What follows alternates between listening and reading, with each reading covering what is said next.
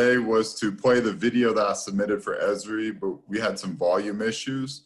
So I'm going to talk over it while it plays, and hopefully that works well. So hopefully we can adapt here and figure things out. So like it was mentioned, I'm presenting on the Survey123 inbox method for the Neighborhood Cleanliness project. And I am Nathan Smith, and I work for Louisville Metro Government.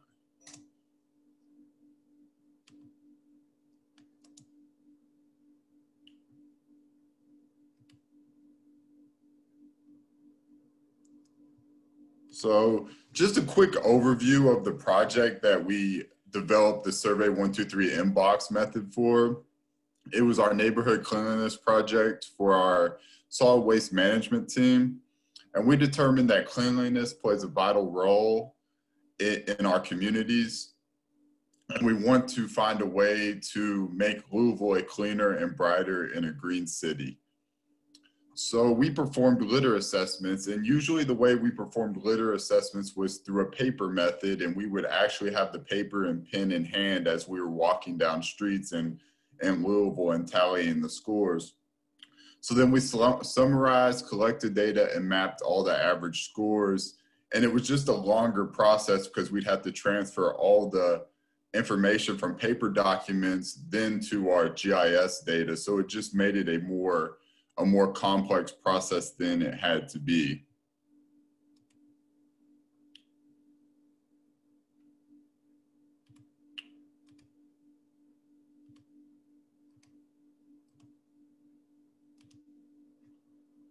So here's a picture of one of the paper forms that we actually used in the field, and you see the street names listed, and you have your score, and then your types of litter, how it got there, and then the addresses that significantly contributed to litter in that area.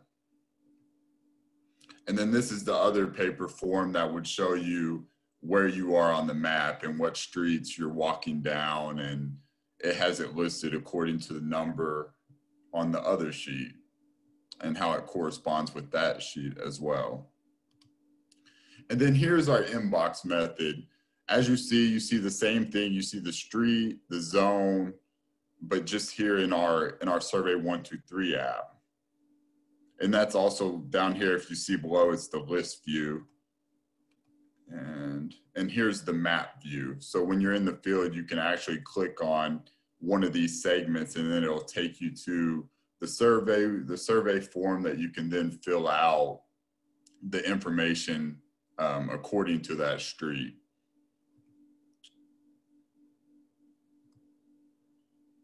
So now here's my live demonstration. And as you can see, this is ArcGIS Pro. You can also do this in Arc Desktop. But what you're going to do is I'm going to share this web layer, and it might the screen in the far right might be blocking the right of the screen. But if you minimize that, you'll be able to see the share as layer. So basically, you'll pull up this table, share as layer, go down to publish, and then it'll put your information into ArcGIS Online. And one thing to remember when you're doing a web layer is to make sure that all of your information in your attribute table is the way you want it. Because if you change any of these attributes later, you have to resubmit the layer in order to get the new layer readily available. So if you can, make sure that your data is up to date as possible. I know sometimes some things change and you have to make new updates to it, but if you can, to avoid having to reshare the layer, go ahead and make sure that that is shared before you do this share as layer, and then publish it onto ArcGIS Online. So here's our layer. As you can see, this is the same layer that was in ArcGIS Pro, and now it's in ArcGIS Online. And what we want to do when we get here, we're going to go over here to settings, and then we're going to go to feature layer, And then you want to make sure enable editing, enable sync is on, or it won't pull up correctly whenever you go to the Survey123 desktop app. You can also keep track of created and updated features and keep track of who created and last updated features as well. That's just preference. You can add that if you want. It'll just keep track of who in the field is creating and updating features. So once you do that, you're gonna pull up your survey. You're gonna come to you'll have to download Survey123 desktop onto your desktop computer, and then you'll pull up your survey, and you'll go down here to feature service and find the feature service that you just created. Ours is Neighborhood Cleanliness, so we'll type that in. And as you see, our layer comes up, and then we click on that layer and go down to create survey. And once we create survey, it'll pull up an Excel spreadsheet. Now the Excel spreadsheet that you're seeing here is more up to date than what would originally pop up. I just pulled up my survey that I'd already created. So this is more filled out than you originally have. But there's a lot of capabilities in Survey123. I would encourage you, if you're new to Survey123, look up and just research and find ways that you can make your spreadsheets better and have more capabilities. We continually learn stuff in our office, and we love this app. So I would encourage you to do that if you're interested in doing other things in Survey123.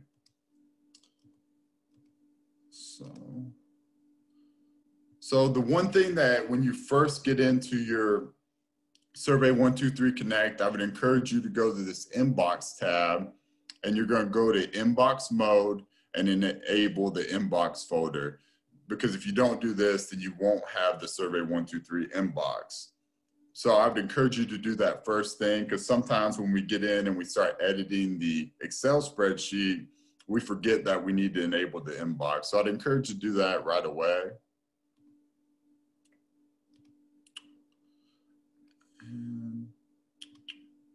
And then here's, once again, this is the Excel spreadsheet. And what I'm gonna do here is I'm gonna go to settings down here at the bottom. And when you go to settings, you get this instance name, and you can actually concatenate your Survey123 inbox entries. So if you don't do this, it'll pull, and I'll show you a picture of this later, it'll pull every attribute from each entry and show up on the inbox. But when we can concatenate this, it'll just pull up the attributes we want to show. So depending on what you want to show, this could be a really good thing, or it might not be something you even want to mess with.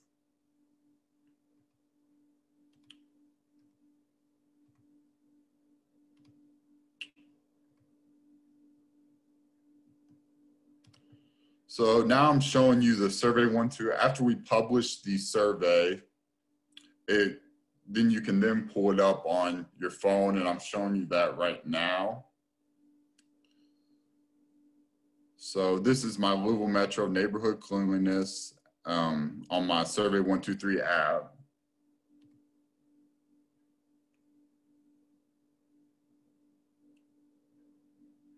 As you see, you can go to Inbox, and then all your data is here. And this is what I was talking about when we did the concatenation. When we concatenated, we did the road name, as you see, South 30th Street, and then we did the assessment zone, and that's Zone A. And if we hadn't done that, all of the attributes that were listed in our attribute table would show. So we'd have this big, long entry that we really didn't want our people in the field to see. So when you click on what, you can either do it in the list view, or you can go over to the map view, as you see below.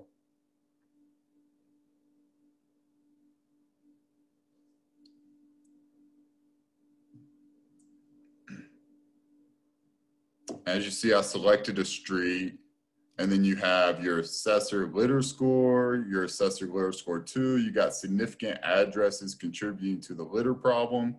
What is the litter type?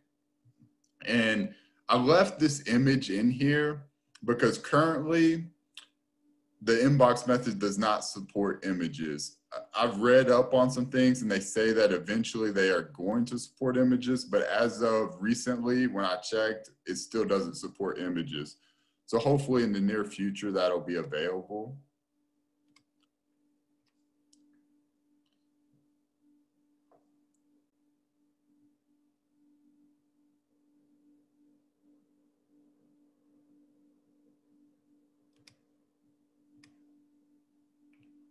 And then right here, when you finish your survey, you can, survey is complete, you can send now, you can continue your survey, or if you're not finished with it, you can save the survey in the outbox until you're ready to complete the survey.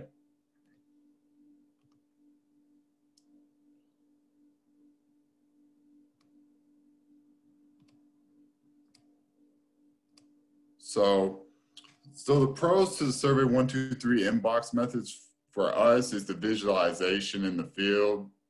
It's easy, it's on an app. Instead of having multiple paper forms, we just have our one app, and then it's sent directly to our GIS team in the office. So we're able to visualize everything really quickly. It's a quick and easy way to view and submit data in the field. Like I just mentioned, once someone in the field gets finished with an entry, it's sent to us directly instead of having to go through each individual record on a paper form and then transferring the results to our GIS information.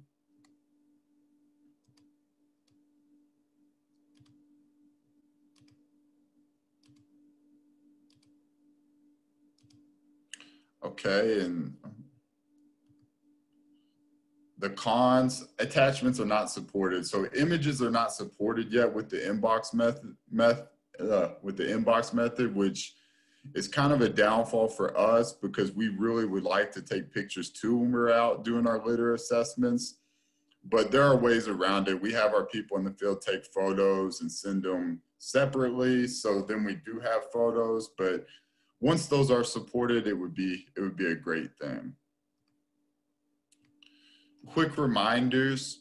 Here's the, like I said earlier, the concatenation versus the non-concatenation. To the left is the version of it that's not concatenated.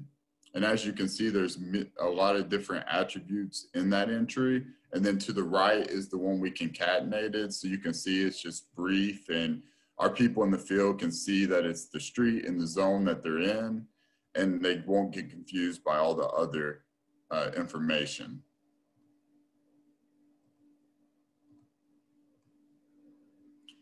Another reminder is just when you first get into the Survey123 desktop, go over here to inbox up here at the top, go to inbox and then enable your inbox before you get started doing your survey, because it's just a quick way to remember it, because once we get in and enter all that data, it's easy to forget that step. And then final reminder is just below here, your attribute table. Make sure your records are as up to date as possible so you don't have to reshare the layer, because it can just add time to your project. So that's another quick reminder.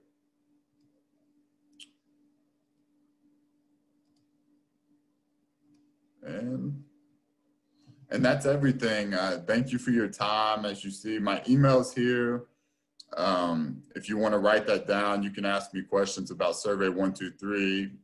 I hope you enjoy the rest of the conference, and any questions, I can take them now.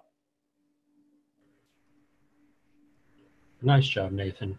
This is where you would normally hear lots of great applause from the audience. There's one question in the chat from Gary. It says, does the map view show that a particular survey has been completed, or is it removed from the map? Yes, it'll, if you go into the map view, it'll remove the segment most of the time. And if you re-go into it, you'll see where it's completed, and it will have the data updated. If you click on it again, so you will actually see where someone's edited that, that entry. So if it doesn't remove it from the map, you'll enter it and it will actually show the data.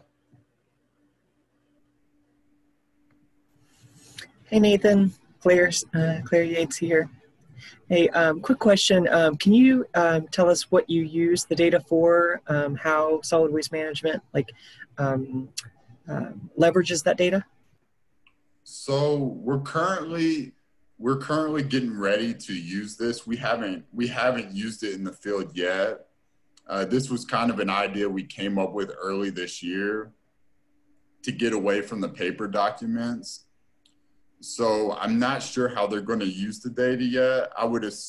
They like to, we will make it, usually with our paper documents and data that we come up through that, we will use, we'll make maps for them and they'll use it in their presentations that they do on recycling and litter in their neighborhoods. So they'll probably leverage that data in that way. They're more trying to bring awareness to the public about how we can improve the littering and recycling in our neighborhoods in Louisville. Does that answer your question? Or? Yeah, thanks.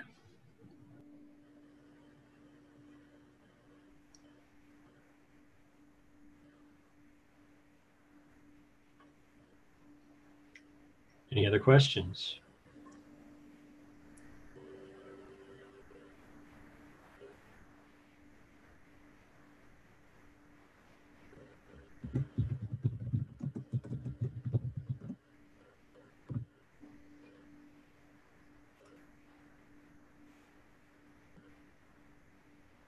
Well, hearing none, I want to thank you again, Nathan.